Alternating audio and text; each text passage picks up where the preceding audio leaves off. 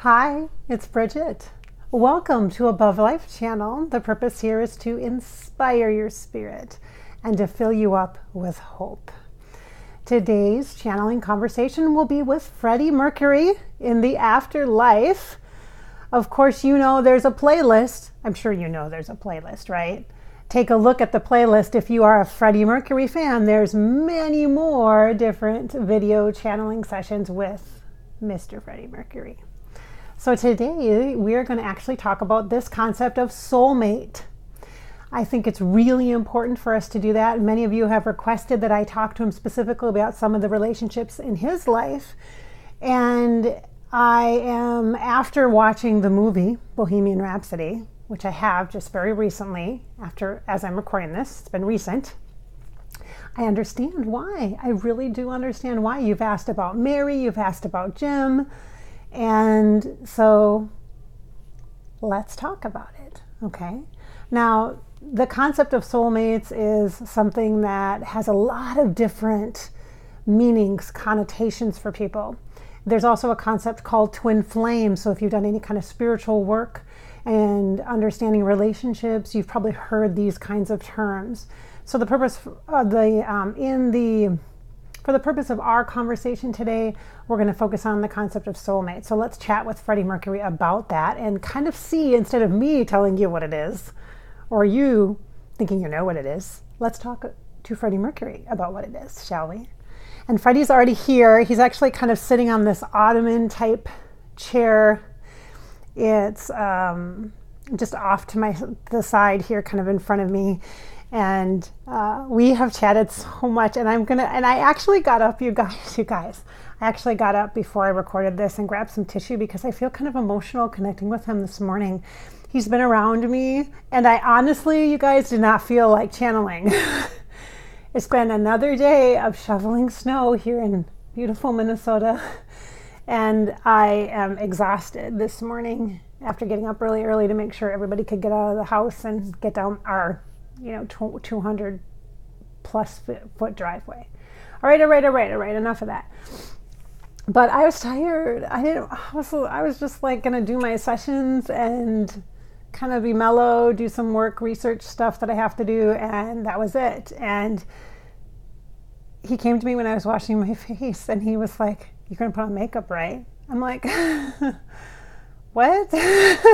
Wasn't really thinking about it. Do I look that bad? I mean, I just had a birthday. Is it really that bad? And Freddie's just like, he's just like a friend. I'm like, we need to talk. I will talk with you. I will share. I could talk with Freddie Mercury for hours. So I said, hey, let's talk about soulmates. What a great conversation. Because the other day, after I recorded a video with you and we were talking about, I was sharing my response to Bohemian Rhapsody, to seeing the movie, and we were talking about that. And then I tried to record a video about soulmates right after that, and I never pushed the record button. We talked right for like 20 minutes and no recording. And I'm like, hey, how come you didn't tell me, Freddie? Why didn't you tell me? And he says, that's not my job. That's not my job. He's like, darling, I can't do everything. It's funny. He's like, well, didn't you enjoy our conversation? I said, yes, I did.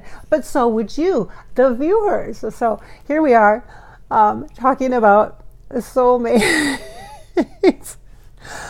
Oh my goodness. Much more of a casual style than some people are used to. Right? He has such a wonderful energy. Okay, so come on. Let's talk about soulmates. We have to talk about this because in the movie, especially too, many people brought this up and from what I've been seeing now after the movie, because of course after you watch the movie, you're super curious, right? Weren't you curious about, I want to see the live footage of Live Aid, like I wanted to see. It was such a beautiful, oh my gosh, awesome scene. So I wanted to watch that, so I did. And then there was another interview that came on right after that with Mary, talking about you. And that's a piece that I think many people would love to I mean, I know it's intimate. I really do feel that personal relationships are personal for a reason. They don't need to be on social media, Facebook, or the tabloids. But at the same time, there's such a beautiful mystery. And yet we all could feel, speaking from a viewer who I wasn't a fan of Queen, Freddie Mercury. I'm not a huge music fan. I know a lot of you are like, oh, you're not. I've said that before when I've been channeling forever. I just not huge. But that human connection, the beauty and the mystery of the relationship piece really kind of came forward in that movie. And many people were critical of the movie because it didn't show a well-rounded or raw, right into your personal life. And a lot of people who are in the public eye, a lot of celebrities and icons really, I personally have a hard time with this because it kind of feels like we want to know because we feel like we shared it with you. Like the love, like I felt like I could feel it. And the portrayal of it in the movie. And then also having your energy around, I could feel the complexity of that, relationships in general, especially the one with what we would consider soulmates. Someone said that you even referred to her, I think, like I hear this secondhand, so you have to correct me if it's not accurate, but one of your fans on one of the comments talked about, well, Mary's his soulmate. Why didn't he talk about Mary? I think you know what? I think it was in one of the transformative channels I did. Remember when we trans-channeled? That was awesome. When we trans-channeled and yeah, you were like smoking and, alcohol and holding like, etherically. And, I got a lot of static about that, Mr. Mercury, But someone commented on there about that you didn't talk about Mary. You didn't talk about that, and that she was your soulmate. And so that's part of what the conversation I'd like to get into here. But at the same time, I also respect the fact that you're a person and you deserve privacy, and I don't want to like dig around. And he's like, well, it's a little too late for that, isn't it? Because it's a big movie, It's a little too late for that. He says, oh, Bridgette. He leans forward and kind of taps my knee like this. He goes, oh, Bridgette. All of us, every one of us that steps into the limelight, we understand that this is one of the consequences. This is one of the things that just comes along with it. Everybody wants to know your business. And instead of getting all ruffled about it and all upset about it, he says, it's just the way, it's hard. He says, it's hard. It is difficult. It's not easy. It is difficult. But it's just part of the way it is. It's just the way it is, he says. It's just the way it is. And then he refers to the fact that it's a much harder nowadays because of social media. And he says the Twitters. The Twitters. He says because of the Twitters that you have and the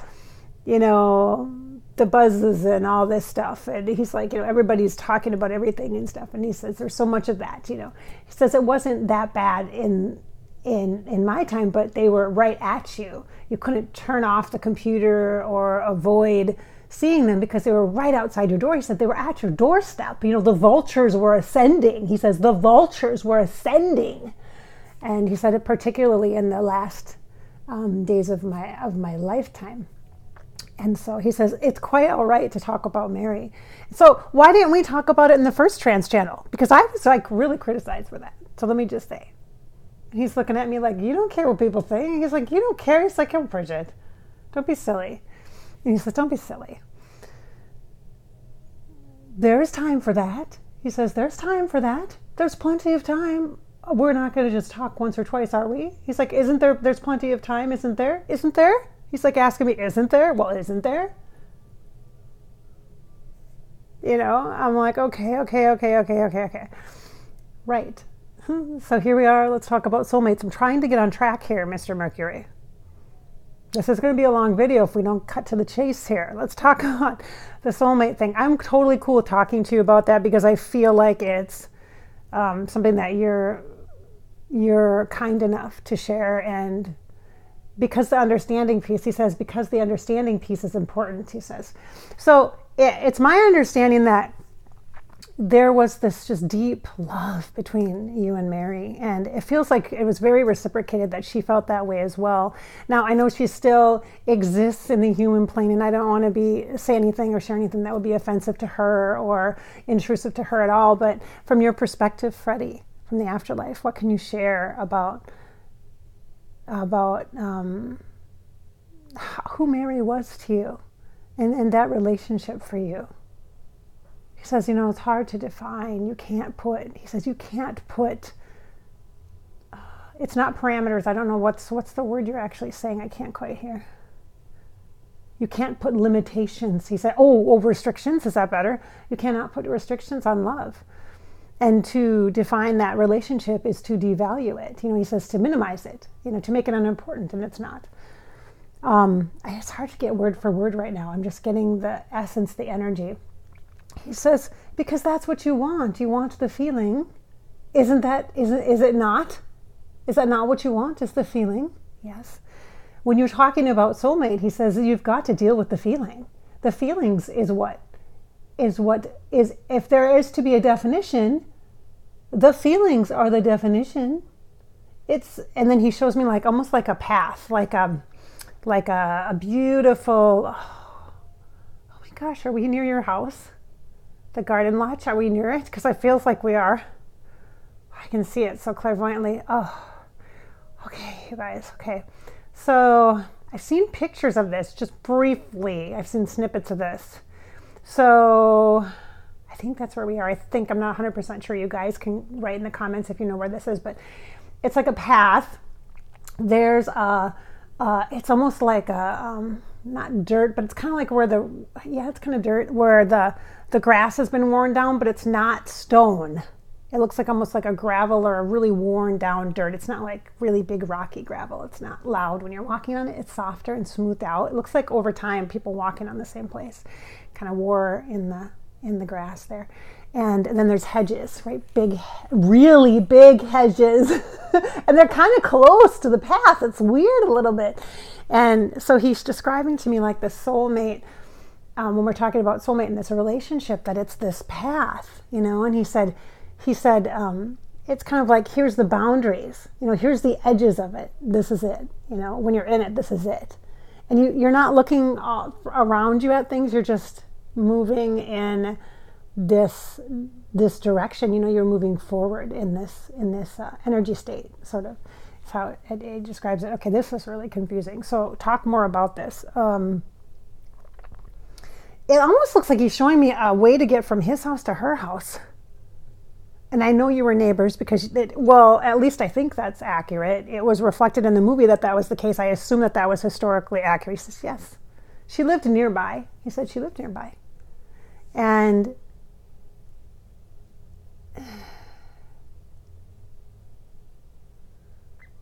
he says, I think I loved her more than she loved me. Truthful. And I don't mean to be disrespectful or diminish, he says, the nature of love itself, and who's to say who's better. But I really believe that she was the one person who deeply understood me, who knew me, and who doesn't want that? Who couldn't? I couldn't imagine more than that. And as time goes on, and he's kind of describing to me that there's like this inner conflict. And so, Freddie, we know that you were attracted to men, but that you had a deep love for Mary, that you really loved her. And so those two pieces, like, how could they not come together? Like, if it's a soulmate, isn't it supposed to be everything? Isn't that the definition of a soulmate? Or what is? Maybe you can talk about that. What is the definition of soulmate? And why? Let's talk about this contrast piece, if you don't mind talking about that. If we can dig into that, it might help someone who's watching understand more for themselves too, to be more compassionate with themselves when they feel different or they feel that struggle, no matter what arena of your life the struggle is in or your contrast is in. This might help, I think. So talk to me about soulmate. He says, it's just what it sounds like. Your soul has a mate. And if you're lucky, you will find one another and you will be together. And we were. He says, we were together. So I consider myself right lucky. He says, right lucky. Now, that doesn't necessarily mean you're going to be happy. That doesn't guarantee. Happiness is not guaranteed. It's not something that is expected all the time in all the parts of your life. And I don't think it should be expected. I think it should be when it's around, when it's received as a gift. It should be a gift and something that you share. And I don't, Mary's friendship and her ability to love me is something that I can see as one of the most beautiful gifts of my life, is to have her in my life, to just know that you're supported like that, and really known. He says, Mary didn't judge me, and Mary didn't, I don't say judge me, that's not the right word, that's not, can you explain that again, because I can't quite feel that energy. He says, with Mary, it was not always easy. He said, we didn't see eye to eye all the time. He says, and he laughs at me. He puts this image in my head of roses and cherries, because I say that sometimes, like, it wasn't all roses and cherries. That's a Bridgette thing, right? So he puts that image in my head, kind of being funny, playful with it. But he says, but she deserves so much more than what I could give her, provide to her. And more than just beyond a normal life, you know, he says, there was nothing normal about our lives. And that, I'm like, yeah, that's for sure. So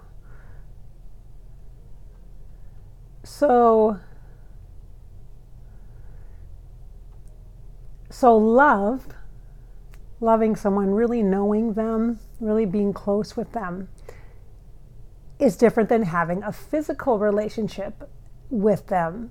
And soulmate, does that not require a physical relationship? Can you talk about that? What do you think of that? What do you think of that? And he's like, he's like looking at me like, do you think I have all the answers? Like, well, you're an afterlife, you have access to them. You're an afterlife spirit. Can't you just tell us? He says, but you're asking me to refer as Freddie Mercury upon the life of Freddie Mercury as I lived it. And that would be much more mysterious, he says, and not defined, not easily explainable. He says, I couldn't explain it then. How can I explain it now? You know? And I'm like, because you have a different perspective. He says, quite right. I don't think he's like saying, I believe that love can exist without, he says, well, he's saying there's different kinds of love.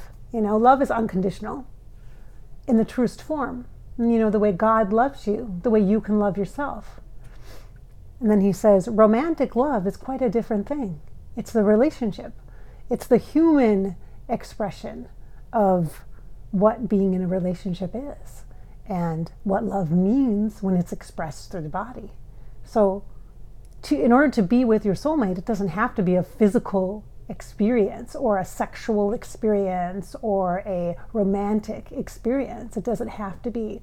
And he's showing me kind of the love of like an infatuation or a desire or attraction to someone. He says, although that would be quite wonderful, that would help to have that. He says, but they're not mutually exclusive, but they're also not both required in order to achieve the soulmate experience. So you can have friends that are soulmates then. He says, quite right. Quite right. Yes. Yes, indeed. Okay. All right. And I know that when if I were to describe it, that's how I know it to be. That doesn't mean it's right when I say, well, that's what I know. It doesn't mean right. I know it doesn't equate to right. Just so you know. It's just how each of us as individuals interpret. All right. So this is complicated, huh? He says, quite simple, really.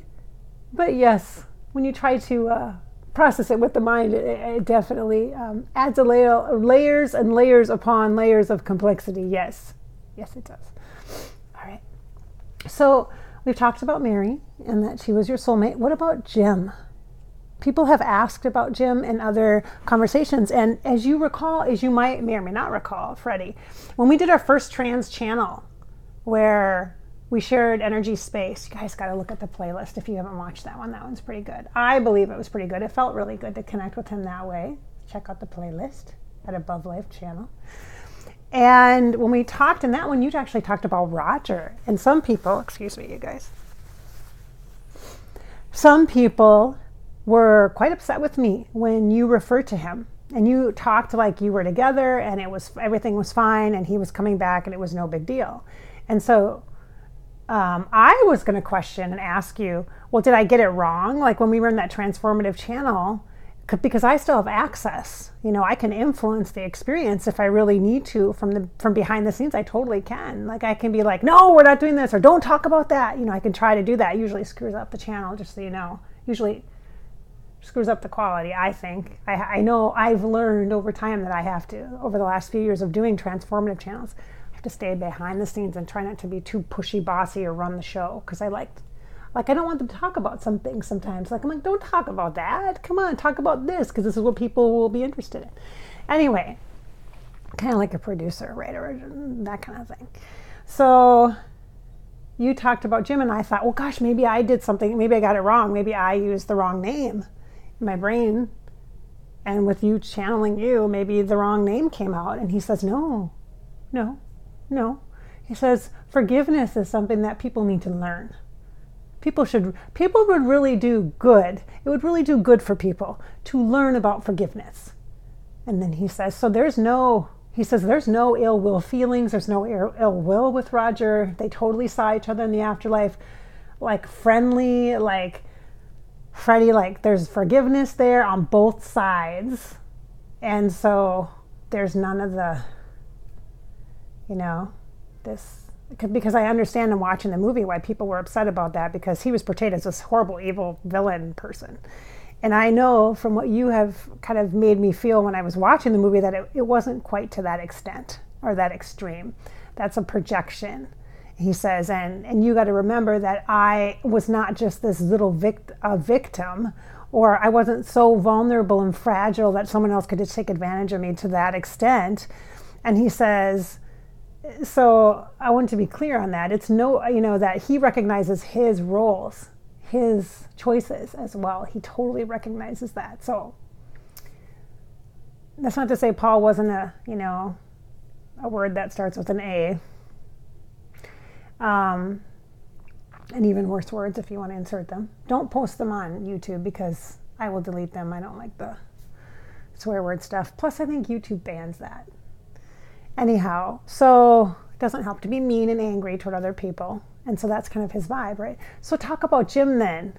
Talk about Jim. So are you together in the afterlife? And, because I guess the situation, and I don't know a lot about this, I just know that Jim and Mary, after your death, didn't seem to really get along really well or something. Like Jim was in the house, and then when you left the house to Mary, because you left a lot of things to Mary from what I understand, then she had him move out and leave. He says, I don't blame Mary for any of that. He said, you can't even imagine how hard it must have been for her, he says, to still be in my life, and she was my family. He says, she was my family. She was like the closest thing to a wife that I ever could have. So, but what about Jim? So Jim, you were in a long-term relationship with Jim. I mean, was he your soulmate? He says, not like Mary. No, he says, no, not in the same way. No. But that doesn't dismiss the importance of the relationship. He says that as well. That doesn't minimize the relationship. He said Jim was very kind-hearted. He was very kind. He says he was so kind. He was so kind, and he helped me be more like a real person, like a normal person. He uses the word real person. I would use the translation normal person, like us, like you and I, not like non-celebrity, like that's what Jim made him feel like. And I think that was a gift for him. But after your death, now I know Jim has since made his transition, and I'm not going to channel him in this video, not going to do that. But Freddie, will you talk a little bit about your relationship with Jim so that we understand? And not that your relationship with Mary is better and your relationship with Jim is not as good. And that's not about that. It's not about the comparison or contrast, but that's kind of how people, I think, would perceive it based upon the movie and based upon the after, knowing that you lived with him for 7 years, but didn't really leave him much. He says, I left him money. He said, I made sure he was taken care of. He was taken care of. He says, but you have to understand that Mary was like my wife. She was everything to me, everything. I promised her I would always take care of her, and I keep my promises. He says, I keep my promises. And she has a family. She has children. And besides, who's going to take care of the cats? Funny. All right, so he's not real serious about, or he doesn't get real deep into, he doesn't feel defensive of his relationship with Jim. He doesn't feel like he has to take a stand and profess his love for him. He feels like it was nice not to be lonely, and it was nice to always have someone there. And so Jim was there when you actually died, when you left the body. He says, yes, he was. Yes, he was. And he said, and then it was over. It's over. So in the afterlife, did you reconnect? Yes, we did for a brief time. But Jim has other work to do. Jim has different things that he needs to accomplish, as do I. He says, I'm quite busy, I'm like, yes, I do know. You're talking to a lot of people, I'm sure, and visiting a lot of people since the Bohemian Rhapsody has kind of come onto the scene again. There's a lot of people wondering about Freddie Mercury and wanting to channel you and connect with you, whether they're channeling you because they're listening to music or reading a great book about you, or I'm watching videos like this, contacting Freddie in the afterlife, kind of a thing. So all right, so there's really not a whole lot of meat there. I don't really feel any charge on there. I don't feel any kind of disgruntledness. I don't feel any kind of, I just feel like Mary's here and Jim's here. And I feel like Jim kind of knew that.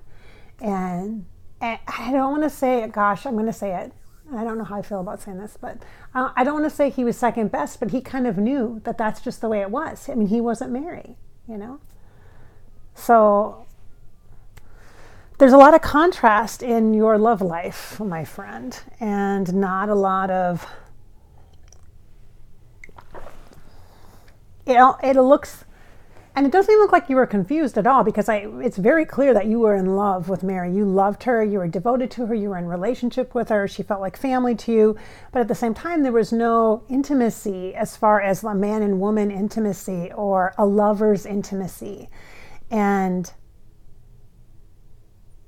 so, and this is personal, but I'm going to ask, were you attracted to her? He says, yes, she's beautiful. She's so beautiful. Inside and out, yes. And he said, when we made love, we made love. He says, yes, absolutely. So then there's this other part of you that had this attraction toward men. Like women weren't this primal connection to want to be with someone else, want to join or in union with someone else. The physical attraction wasn't there for that for you, but for men it was. So how did you kind of come to terms with that? He says, I think we all have needs, and the way we choose to fulfill those needs is a choice. He said it's a choice. And so many criticized me, for my wild parties and my risque behavior. And some might even say that Oh, don't, God, don't say that. Please don't say that, because that really is hard to say. He says that I deserved my fate. That's what he said, that I deserved my fate. And he said, no one deserves to die horribly or painfully, or no one deserves that. He said, that's something horrible to say. He says, but I know that's the truth.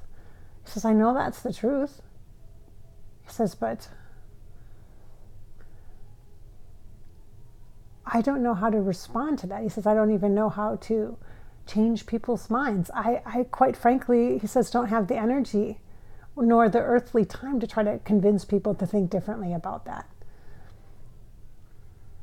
And so in my lifetime, it was so, you have to understand, he says to me, you have to understand it was so very different. And the mind and the value, belief systems that people have, that you have, that I had, he said that I had, were limiting. You know, they held you back from allowing yourself to really be fulfilled or happy. And it always seemed like the needs that you had, and he's like, the natural needs, the desire to be with someone, to be intimate with someone, and to just be in, oh my God. Okay, so he's like showing me, I don't need to say that. He's like showing me like just this incredible connection through human bodies together. Just the incredible natural attraction, you know. And he says, and we're led to believe that that's bad. That's bad. And so if it's going to be bad, you might as well be bad really good, he says. So he says he's not making excuses or trying to explain to anybody his behaviors, because he's not interested at all in doing that. I'm just going to be clear on that. And you shouldn't have to. He says, he says, and the viewers should understand that it is so different now than it was then. So different. It was so vilified to be anything but a man who loves a woman, or a woman who is in love with a man. It was so, that was the not just the social norm, but the expectation, even in your own mind, that this is how it's supposed to be. And when it's not that way, then there is, of course, an incredible amount of inner conflict. And so making you feel bad, guilty, shame, all of those things, and very, he says, very vulnerable, not really knowing, ever really knowing that it's okay, that love, unconditional love, God love, self-love, and human union, expression of love, that expression of love, that the needs and the desires and the wants and all of that can be in one place, or as one, in like a whole package. He said, that's something I never had that. He said, I never had that. He says, and I think that there's probably many people that don't, because they just can't get to a place to bring those parts of their lives together. You know, he says, that's sad. That's what's really sad. If you want to think of tragedy, that's tragedy. He says, but I don't want people to feel sorry for me at all. And that I didn't have love. I did have love. I had it in two forms. I don't think that is any kind of a defeat. I think it's quite triumphant, he said. No, quite victorious. Yeah, quite victorious. So, Okay, this is a lot, Freddie. We've been around all over the place in this video. I'm going to have to watch this one back, you guys, before I share it with you, to see if it is, like, if you're able to follow it. Oh my goodness, there's a lot of stuff here. So what did you think? What did you think about this video? Talking with Freddie Mercury in the afterlife about soulmates. He talks about Mary, he talks about John, and he even talks about Roger. And he tries to describe to us this concept of relationships and things. What do you think about that? Like, what sparks within you in this conversation or this dialogue? You can go ahead and put that in the comments. Please make sure that your comments are appropriate, value added, and kind. I very much appreciate that. And that is the expectation here at Above Life channel. All right. This is Bridget. Thank you so much for your time today, hanging out with me and Freddie Mercury in the afterlife. If you liked this video, go ahead and give it a thumbs up. Absolutely appreciate that. Give it a thumbs up. If you want to share it with someone, go ahead and do that, and check out the playlist. Remember, the purpose here is always with every new channel. I do channels weekly. You get them on Mondays. You can come here and find them. Every Monday there's a new channel. The purpose of the channeling talks with the afterlife celebrities is to inspire your spirit, to fill you with hope, because this is your life. This is your life. So live it. Just live it. Thanks for watching, and thank you for being here.